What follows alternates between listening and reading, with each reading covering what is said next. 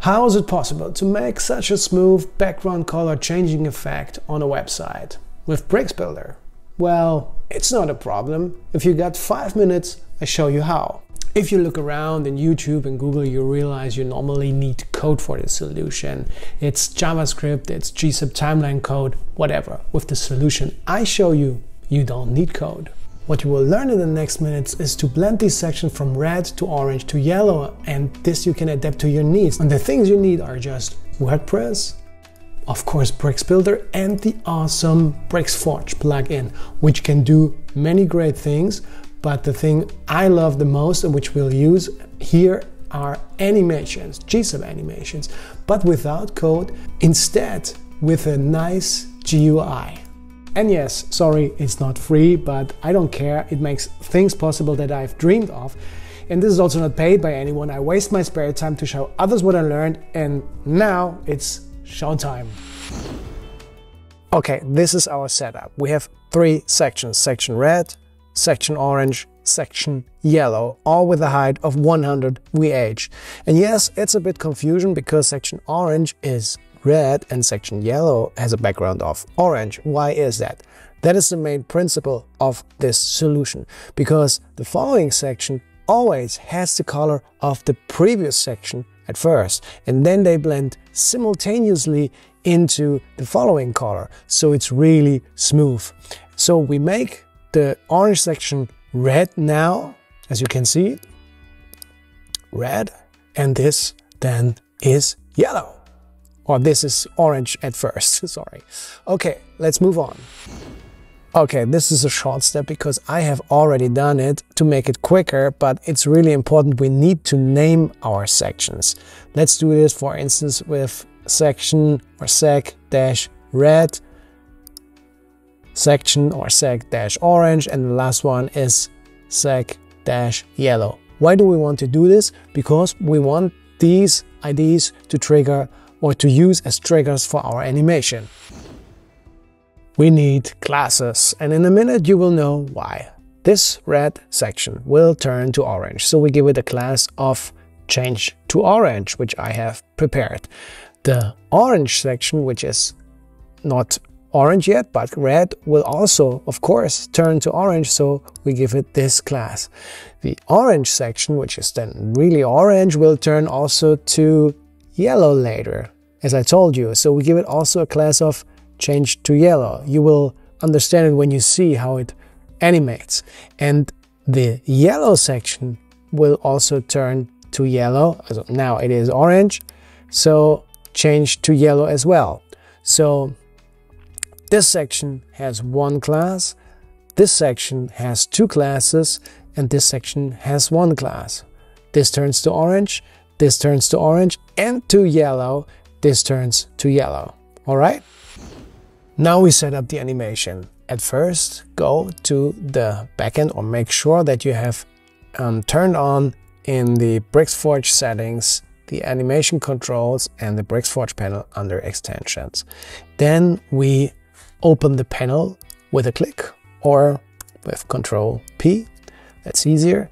And then, also important, go to settings and activate this button. Save also Bricksbuilder when saving, so when you save here, it's also saved there. That's easier. Then open timelines. They control the animation, the Gzip animation.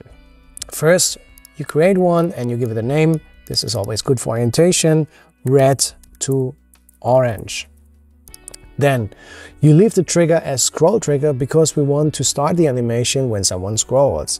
Our trigger selector is the ID of the second section because this should trigger the animation when it comes into view. So remember our ID, that is sec-orange. Don't forget the dash. And now we do also something important. Let's show the markers that happens in the front end, you will see, and this tells us or gives us an indication when the animation starts and when it ends, and this now we define here. So it should start when the top of the second section arrives at 60% of the screen. So in the front end, let's look. imagine there is a this is the start of the second section, yeah, and now it comes into view. Oh, let's do this here. So now the orange section reaches kind of 60% of the screen. That's counted from the top of the screen, and the animation starts, and now it blends, and it's finally blended when the top of the second section reaches 40%. So let's set this or let's input this, the top with 60%, and it ends when the top reaches 40%. I hope you can follow me.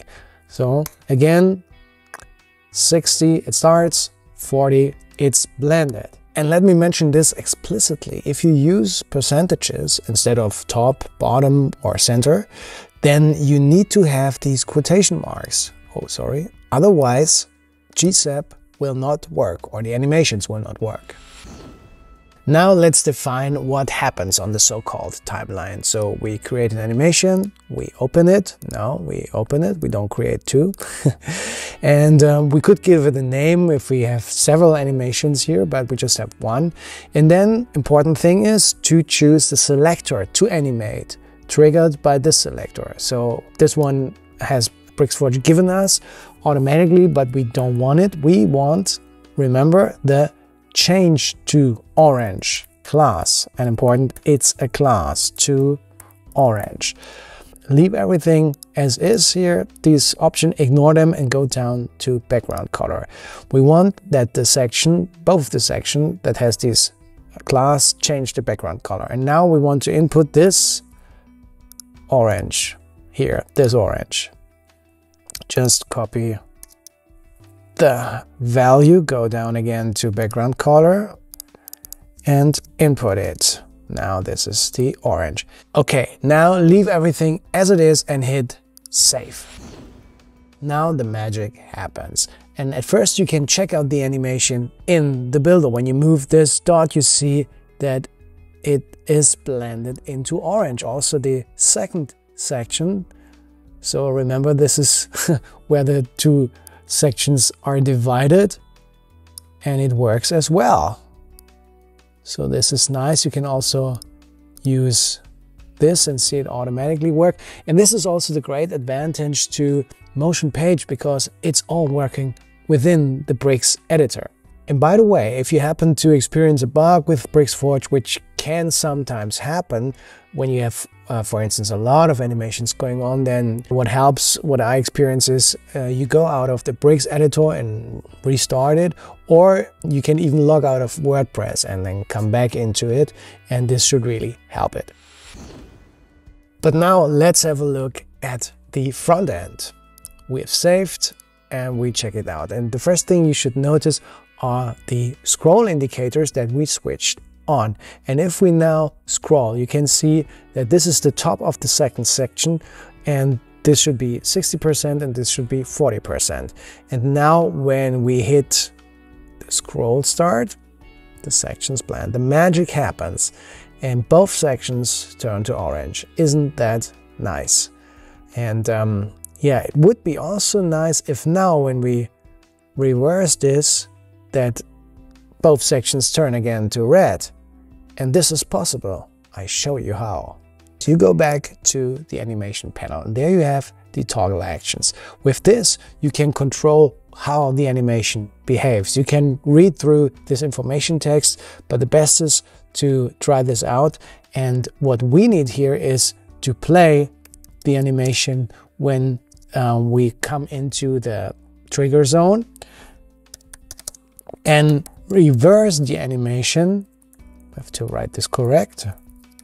When we re-enter the zone.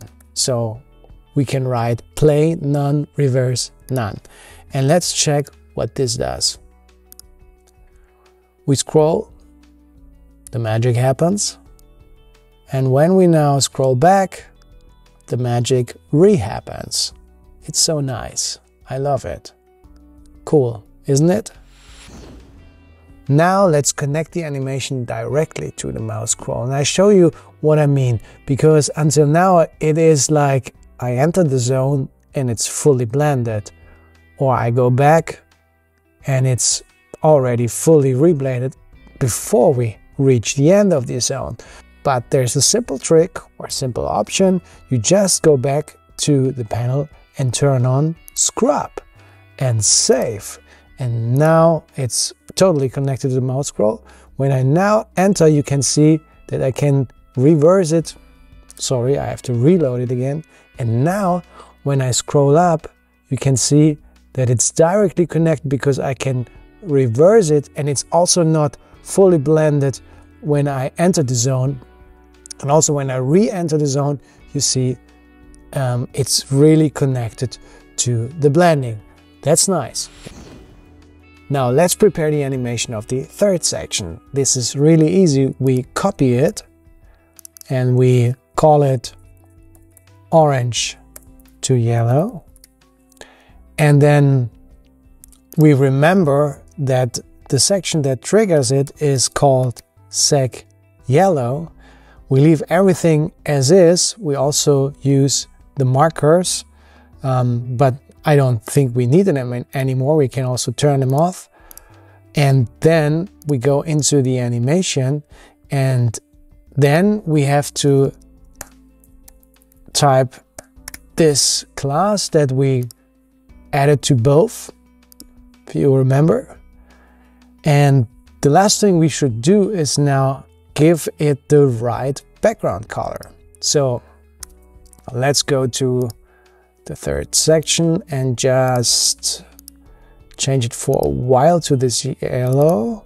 Just copy it, change it back to this orange. We just wanted to steal the hex code, and then input it here, yellow. And now we should be able to see, sorry, section yellow, yeah. What happens? The magic. So save it, go to the front end, and now the red section and the orange section should both blend what they do, and now the orange section and the yellow section should blend, and they do it. I love it. And reverse also works. Done. I hope you start using this effect on your website and love it as much as I do. And if you liked my video, then give me a thumbs up, subscribe to my channel, or check out one of the other videos. Cheers!